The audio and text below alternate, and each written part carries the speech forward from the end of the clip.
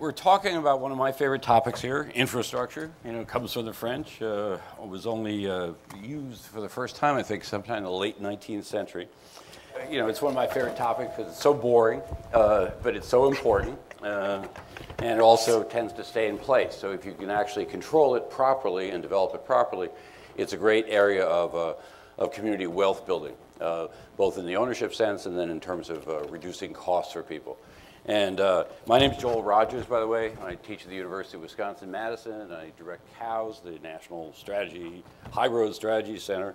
And I'm on the board of Emerald Cities. I'm one of the co-founders of Emerald Cities. I'm joined here, immediately to my right is Devin Lovaas from NRDC, or Deron Lovaas from NRDC. I should get these glasses out, I think.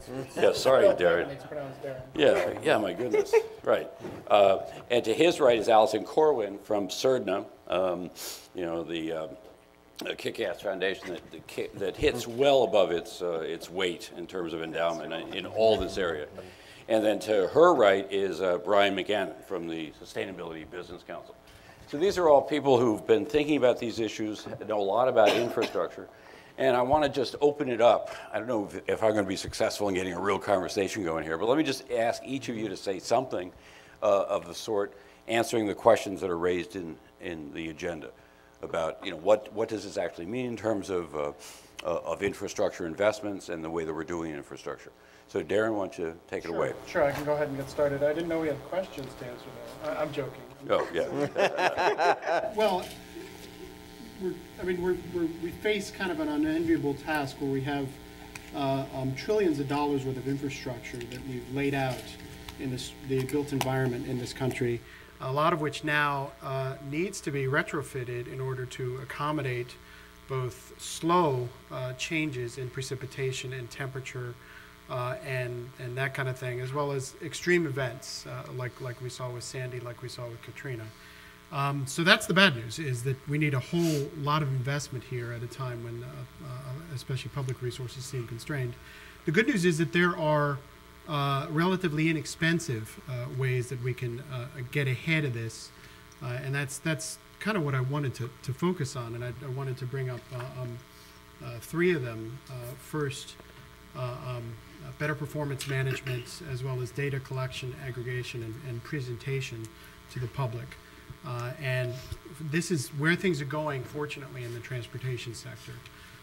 In fact, right now out for comment from the administration is a proposed rule that would change metropolitan and state planning and its connection with transportation improvement programs, which is how capital is actually invested by making it performance driven, as was kind of the mantra during the debate over the last transportation bill. So that rule is out for comment. I took a look at it last night, and there's some pretty good stuff in there about really taking metropolitan and state planning to the next level, including to deal with resilience concerns and preparedness concerns when it comes to climate change. So that's the good news, is that if we get ahead of this by doing better planning, including by doing more scenario planning, which is encouraged as an option under federal law, and we need to basically do some rehearsals for what the future is going to look like. So do more scenario planning at the regional and state level in order to figure out what kind of futures we might face in terms of climate change. And then in the boring but important category, just like infrastructure, our data needs. We need a whole lot more data. And here there's also good news. The administration just came out with its national climate assessment. There's a transportation chapter, and they're really focused on working with transit agencies, metropolitan areas, and states, first to do pilot projects. There's a Federal Transit Administration and Federal Highway Administration set of pilot projects to actually do some planning, do some scenario building, and figure out what data needs there are to get ahead of what might happen under various climatic scenarios. And that those activities are being done right now. Really, the Department of Transportation, I think, is ahead of several other government agencies when it comes to looking at data needs and looking at planning needs. So the only two other things I wanted to mention, because I know we're short on time, is one, the increased use of partnerships. which can reduce public costs for addressing resilience needs. And here we see, most recently, Secretary Donovan announced the winners of the Rebuild by Design contest. Right? 6 different projects using Sandy recovery money distributed under CDBG disaster recovery, that particular pot of money. And that is almost $1 billion, and it follows on the heels of $3.5 million from the Rockefeller Foundation. So Rockefeller is putting up some philanthropic money that is helping to complement and leverage a lot more public money. So more partnerships with NGOs, and not just with philanthropies or with nonprofits like mine, but with businesses is crucial as well. And I think Bryan might get into that. I know that when Hurricane Irene hit Vermont, Google actually provided a real-time mapping of what was happening around the state in terms of disaster effects for the citizens of Vermont.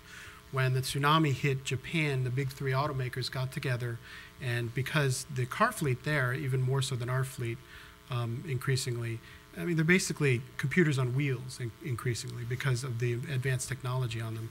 They got together, opened up their data sets to the government of Tokyo and the national government of Japan so that they could figure out what was happening with the transportation system, where bottlenecks were, where it looked like infrastructure had broken down, and actually helped to speed the recovery process by opening up their data from all these cars. So those kind of partnerships can be crucial. And then the last thing I mentioned is social capital. Construction of, or making sure that communities have decent social capital to recover from disasters and extreme events is going to be crucial. And there was an example of a Vietnamese community in New Orleans that recovered faster than most other communities because of how tightly knit the community was, right? And there's actually, Daniel Aldrich at Purdue University has studied several disaster events around the world and concluded that strong social capital, strong bonds, not just within the community, but with outside elements who could help with recovery is crucial to recovery.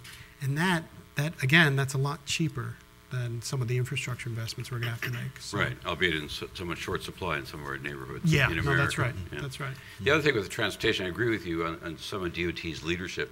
The problem is that almost all transportation money is actually spent at the state and local level, and that's controlled. 97 cents out of every dollar on surface transportation that we do is state and local. The federal role is relatively small, and those highway departments, as they still think of themselves largely in the states, are often quite dedicated to not doing the right thing.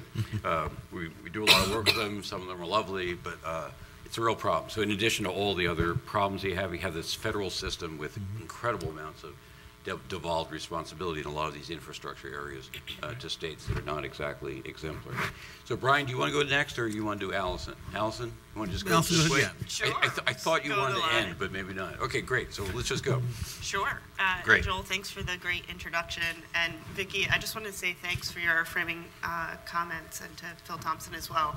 But I just wanted to say that last slide of Detroit looked a lot like the slide of Oz in the beginning. It was really striking. I was also really envious because you got like a jab in on your sibling there. So I'm gonna try to have to figure out how to do that in the future. But so thank you for your comments. The Witness Protection Program. Yeah. So my name is Alison Corwin. I work at the Surdna Foundation based in New York, but we work nationally. And I work on the Sustainable Environments team. And I guess you could say internally at the foundation, we're sort of trying to practice an ecosystem of resilience ourselves, because we're trying to work cross-programmatically across our 3 groups that we have. So for anyone who doesn't know Surdna, the mission is around building sustainable communities with a lens to equity and social justice issues. And so we have the Sustainable Environments team, and then we also have our Strong Local Economies team and our Thriving Cultures team. And so we really try to strive to be really intentional about working in a collaborative way. So we have our own ecosystem going on there. But what we're looking at within the Sustainable Environments group is, we call it next generation infrastructure. And to both of your points about talking about infrastructure, sometimes people's eyes glaze over. So you're kind of starting from that that vantage point. But what we're talking about with next generation infrastructure is really this idea that most of the infrastructure in this country is 100, some of it's 200 years old, it's crumbling, it's failing us, it's outdated, we have fewer federal dollars coming down. We're looking at situations where much of the planning that was done when this infrastructure was originally built was not an inclusive process, right? At its worst, it was really divisive and tore through communities, particularly communities of color and low-income communities in a really divided way, right? And so when you look at all this and then you look at climate change and what that's doing to our infrastructure and what that's doing to our communities, we find ourselves at this point now at this crossroads. How could we reimagine infrastructure? How could it be something else? How could it provide multiple community benefits? How could it do all the things that we've been hearing all the speakers talk about this morning? How could it provide those multiple community benefits? And so we're about a year and a half into our implementation of our next generation infrastructure portfolio. So I thought I'd just take a minute to talk a little bit about what we see emerging, because my job is sort of to connect the dots across all the good work that everyone's doing across the country. So I just wanted to give a snapshot of kind of what I see going on right now. Really, it looks like the municipalities are really driving a lot of this innovation, and that makes sense, right? That's where climate impacts are being felt on the ground in these local communities, and you have the densest, populations living in cities. So that's where a lot of the innovation is coming from. But just to step back from that a moment, because I find myself talking a lot about the city piece, I just want to make sure I also mention what's happening at the federal level. So a little bit has been talked about this morning where, we just saw the 111D rule, the decommissioning of the coal-fired power plants, right? And I think that's going to be a game changer potentially. So you have the federal government playing a role there. I know COWS has worked through the Mayor's Innovation Project on the stormwater rule with the EPA. That's another big one. And I think you had just mentioned HUD's Rebuild by Design. You had $92 million there. The USDA has just put up some new money to try and connect rural and urban connections around food hubs. And I should actually back up. Let me just say one other thing about my portfolio from a framing perspective. When I say infrastructure, we kind of are talking about 4 different buckets. So for us, we're talking about energy in the built environment. We're talking about water management, mostly in urban areas. We're talking about food. Pretty much, we're looking at food hubs and the infrastructure, so the aggregation and distribution and building back regional food systems, and then also transportation as it relates to equitable land use development patterns and transportation corridors. And for us, that sweet spot is where you see integrated solutions happening, so where energy is touching water and water is touching transportation and food is touching energy, all of these things coming together, right? And then with an equity lens. So just for anyone who isn't familiar, just a framing piece there. So you have the federal government playing some role, I think, in those examples. But then I think what's also happening right now at the state level is you have governors who are saying, literally saying, infrastructure equals service equals quality of life, connecting those dots. And I think what's happening in the Northeast right now is kind of interesting because you have governors for the first time. The 5 Northeast states post-Sandy have actually ponied up new money, $135 million of state public money they want to invest to mitigate sort of future damage, because no one sort of wants to be left when the next storm hits saying they didn't try to do anything to mitigate sort of what happened after Sandy. So that's really pushing people on the state level. But then what you have is you have this new money from the states, but you have communities that need to help figuring out how to access that money and how to implement it and who gets to benefit from that. And how do we make sure that those communities are actually in control of their energy futures? So there's this notion about energy democracy that I've been thinking a lot about. So I think a little bit was touched on about the insurance, the role of the insurance agencies. I won't go down that rabbit hole right now. I could, but I think the other big player, the utilities, right? So then you have all this, who's feeling that pressure? The utilities. You have aging infrastructure, you have minimal to no load growth, right? And as that decreases, you have falling revenues for these guys. So under the current regulations, you have the intermittency, right, of renewables right now and the way that it's interplaying with the grid system, so wind and solar. And they're also thinking about cyber and data security issues. So you have all of these pressures coming down on them. And they're realizing that they can't do business as usual, but the regulations aren't set up to sort of let them innovate. So there's this whole conversation going on. And just in April, actually, the Public Service Commission in New York State issued what they call REV, Reforming the Energy Vision. So for anyone that isn't familiar with it, it's actually really interesting. They're the first state, kind of all eyes are on New York State right now from this utility infrastructure perspective. They're the first state trying to go all in to figure out how to transform and go from a centralized grid system to a decentralized system. The thing that concerns me is that this shift means that they're looking at a market-based system.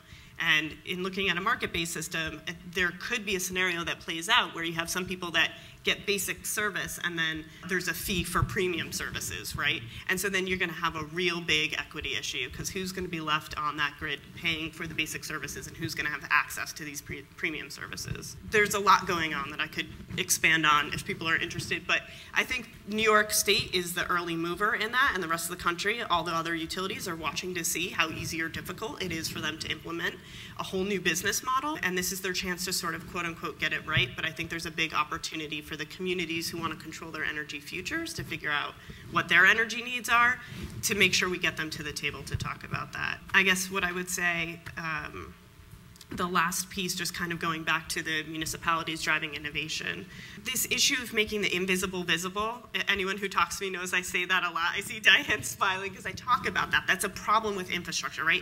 Helping people understand sort of the context and the texture of infrastructure and how it touches their daily lives. And so we work a lot on communications as well, and trying to figure out how to make this an issue that you can really talk about and feel and touch and see, right, outside of just these severe storm events and when it fails us.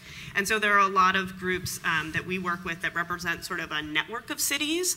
And so Center on Wisconsin Strategy, your Mayor's Innovation Project, I know Satya is here. You guys gather mayors and talk about some of these issues. Emerald Cities Collaborative is another network of cities, right? The Urban Sustainability Directors Network is another. The Rockefeller 100 Resilient Cities, NRDC's City Energy Project, I know.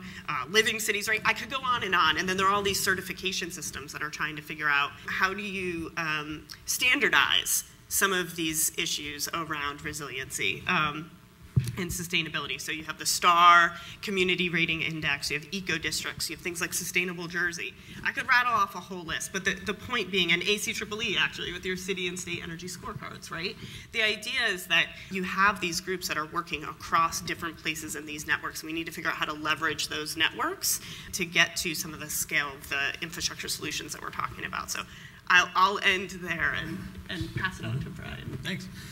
Well, you know, I know one constituency that's very aware of infrastructure is the business community, and it's vital to having a strong economy is to having an effective and reliable infrastructure system. I'm Bryan McGannon with the American Sustainable Business Council. We are a policy organization based here in Washington. We're a council of business organizations and individual businesses that throughout our network reaches about 200,000 small and medium-sized businesses across the country. I'd like just to point out one of our member organizations, Chesapeake Sustainable Business Council, is here joining us. And those networks are invaluable to not only the state and local impact and policy making, but also contributing to what we do here at the national level. And so before I even get into anything, I encourage folks in this room to go to our website and identify if there are partners in your localities to find these organizations and find opportunities, because these are great companies. So our broader mission is to build a sustainable economy. We work on a variety of issues that are not just your traditional sustainability on energy and environment, but it ranges from campaign finance reform to sustainable agriculture, to taxes. And why I bring up taxes is because there's a lot of great thinking and a lot of great opportunity in this space for infrastructure, but we need to find the money in many cases to do this. And so, you know, through our work, we are trying to demonstrate that there's a link between all of these factors that we work on to build a sustainable economy. It's not just one piece of this, these all work together. So I'm going to talk through a couple of projects that we've been involved with where the business community is stepping up and demonstrating the need to raise awareness at a certain level and are, you know, demonstrating the impact on the economies from extreme weather and the need for resiliency.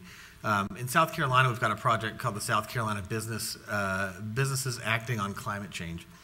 It's a project of the coastal business community who are stepping up and putting something simple, just a piece of blue tape on their business storefronts, demonstrating that in the next 50 years and 100 years, this is where the water line is going to be. And if we don't start acting now, either to find solutions and mitigating the worst of climate change, this, the resort industry and the hospitality industry in the state, which is a huge piece of their economy, will be gone. 51 million jobs, $2.8 trillion in wages across the economy is in the hospitality and the coastal region. This is a huge hit to the economy. Last year we worked on a report that demonstrated the extreme weather impacts on the business community. The simple things are supply chain disruptions. A lot of small businesses don't recover from major disasters. 25% of those don't reopen following major disaster. The median cost of downtime for a small business affected by extreme weather is $3,000 a day, and most of those have really concentrated operations, whether they're one store or one warehouse. So if that goes out or is put out of business, they don't have the capacity like a major corporation to bounce back. A company in the Navy Yards in New York, Icestone, was one of our business members who were nearly wiped out in Sandy. They got an SBA loan to rebuild, but it was almost to the point of not reopening. So there's incredible amount of impact. And it's interesting that we've done some polling and have noticed that most larger corporations are actually more aware and are actually taking larger steps, even though they have more resources to adapt to these problems. Smaller businesses don't spend the time to think about these contingency plans and how are they going to react in case of a severe storm. So there's a lot of work to be done within the business community to raise awareness. And then just one quick story, and I think Vermont's actually been a nice theme that's been coming through here. One of our member companies is Seventh Generation, and they've got this very compelling story everywhere they go when they talk about climate. As they say, Irene came in, the floods had wiped out their region, and it disrupted their business in Burlington, and there was a 20% hit to the bottom line that year, and they accounted for it as a unusual impact on the business. The next year, maybe I'm getting this out of order, but another was in Sandy. They have a major distribution center in New Jersey knocked out. Another 20% hit in that year's financials as a unusual accounting error. Then one of these massive storms in Southeast Asia knocked out one of their primary sources of raw materials for their products. Third year in a row with 20% hit to their bottom line. So, a company that's already doing the right thing by having sustainable products and having an incredible mission, nobody's immune. And it's an incredible impact across all facets of the business. So one of the interesting things that we work on and what I think sets our organization apart in the business community is that our members realize that good regulations do lead to good outcomes.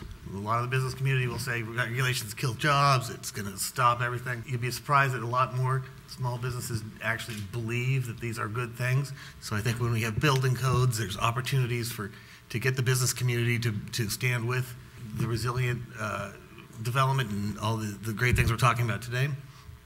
There's a thing called the Strong Act in Congress, which is an opportunity to start get the federal government to work with state and local governments to build resiliency plans. And of course, most importantly, businesses have to reduce their carbon footprint to be part of the solution. And frankly, and I probably don't have to tell you guys this, the best place to make an impact is at the local level. It's certainly not going to come from Washington. But I encourage you to connect with the ASBC. Our website's asbcouncil.org, and find a local partner. Contact me, we can put you in touch. Do you list the actual members on the website? Yep. You do? Yep. So I go on Wisconsin and see everyone who belongs to you. So the Wisconsin Business Alliance just joined us within the last month. So right. Thrilled to have them. Was involved in starting. Yeah, okay, great, terrific. Alison, I wonder if you could go down the rabbit hole just a little bit on insurance. You know, Oh, I thought I skipped past me. everyone would like to Sure. be insured against all these disasters. The insurance companies don't want to do that. They're walking away from insurance all over. How do you see us insuring? How do you see the money just on disaster relief going? Well, I mean, that's a big question. I don't have an answer to that, but I guess what I could say, and probably many of you in the room also have good things to say about this, but I think what you see is, that sort of same thing that's going on with utilities. The pressure is coming down. You can't do business as usual. It's costing the bottom line. There's got to be another better way to do this, and that's getting out in front of things, right? And I think particularly I've been looking at this around urban flooding and as it relates to green infrastructure as a solution. So you see insurance companies sort of coming to the table in an interesting way on the solution side, but also I think trying to figure out how to work with companies and create new revenue and money. And so Ceres out of Boston is doing actually a lot of good work in thinking about the insurance industry. Interestingly, most of the sort of green bonds, I'm calling them loosely in quotes, that have been generated have been outside of the US. Very few have sort of been generated within the US or used. So just from a global perspective, more is sort of happening outside the US on that piece. I guess my concern, and I don't mean to conflate some of the financing issues with the insurance issues, but some of my concern is around standardization, equity issues around who's getting insured, outdated systems like FEMA flood maps, and Right. there are so many issues going on here. But my concern is a lot around the standardization of these things as they get rolled out. What gets to be called a green bond, as it relates to the sort of larger financing industry, and Those I don't know if you want to. cognizant here, why don't you describe what you mean by a green bond? Well, that's actually, lots of people mean different things. I think that's the problem. No one has defined exactly what that means, and there aren't criteria in place that say you get to use this money. What do you mean roughly? And when you say more of it's going on outside? I don't know if I should be the one. It should be the one defining what a green bond is. But I think in general, if it were up to me, it'd be used for things that we're talking about here today: next generation infrastructure solutions and these things around resiliency. My fear is that without standards in place, there will be some greenwashing around how some of these funds get used, and we won't have criteria about what it means, and there won't be equitable standards about who gets to benefit from these things. And so I think that's also was getting to my point around the utility models. As many of these different sectors are feeling the pressure of failing infrastructure, they can't do business as usual, right? And so there are these new models that are going to be happening, and they're coming from all different forms. I talked a little bit about the regulatory framework within the utility industry. I think a lot of our concern and attention is going to be on, making sure that those benefits are borne in an equitable way, and who's bearing the cost of these new systems that are coming into play. So that's a general answer, but. Right, okay. So Bryan or Deron, how do you see this stuff getting paid for finally? Are we going to finally get taxes in America, or are we going to have an endless series of ridiculous P3s and toll roads everywhere? Where are we going to find the money? Well, I think. I know some of the stuff can be done fairly cheaply, but Outside of, when you get beyond the federal level, there are actually revenues being generated for at least transportation programs. 22 states so far has stepped forward with increases to sales taxes, even gas taxes, and other mechanisms for actually funding their programs. A friend of mine who runs a planning program for the Transportation Department of Maryland told me, we're not waiting on the feds anymore. And I think an increasing number of states are going to do that. And then cities and counties have been raising a lot of money at the ballot box, right, for different transportation initiatives. I think we're going to see an increase in funding from localities and states, which may not be optimal. I mean, you certainly want a sizable federal role, especially as we need to retrofit so much infrastructure moving forward. But I think that's the reality. And I also think we are going to see more P3s. And the question is, do those P3s rise above just being transactions, right, that may not be in the public benefit, to ones that are actually where the contracts are put together with an eye on public benefits and involve, they're put together in partnership with nonprofits and with communities, so they actually rise, again, transcend the level of just being transactions. Because you're going to need more private sector funding to come into this. So. For things that are currently largely controlled by the private sector, say communications or electricity or power, Do you see any increase in public role, or do you think it's just going to take the form of some sort of regulatory stuff and fighting it out on the equity stuff?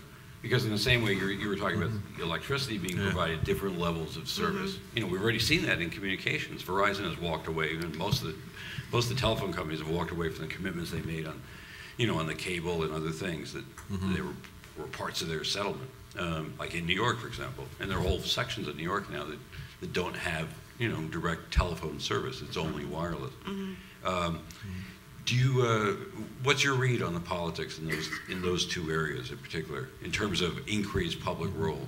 I wouldn't be optimistic that there would be a public role in those, just in our current political environment. I think that, you know, just the stalemate in Washington is just not a productive place to make that happen. You have so much money in politics, especially the entrenched interests really do have, you know, I wouldn't say a monopoly, because then I would not be doing my job, but a near monopoly. I mean, my favorite saying in Washington is a lot of money goes a long way.